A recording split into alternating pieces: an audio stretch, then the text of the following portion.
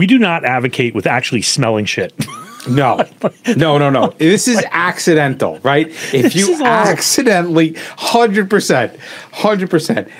Yeah, because the smell thing, if it's in a vapor or gas format, it is highly made for your lungs are made for bringing that chemical in.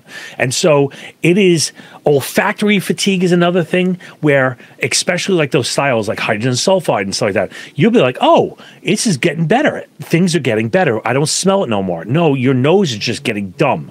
And so those things reduce the amount of toxicity awareness that we have, and it's an indicator that you should only use unintentionally. Sensory clues can help us support our size up, right? They can help us determine our PPE levels. They can help us through the decision-making process, especially in something like isolation or evacuation, where it just may be that the only way that you can detect something is by smelling it.